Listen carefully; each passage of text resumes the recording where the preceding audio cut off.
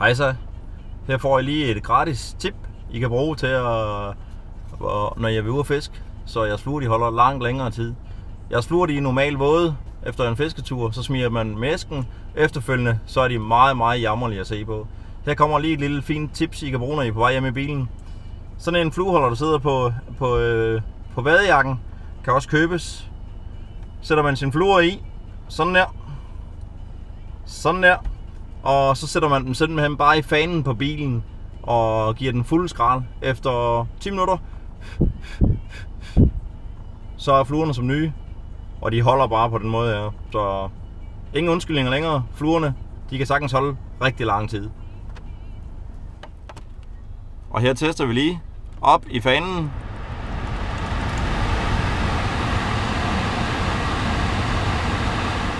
Held og lykke med brugen af et lille tips og tricks. Jeg har brugt det længe, og det virker bare.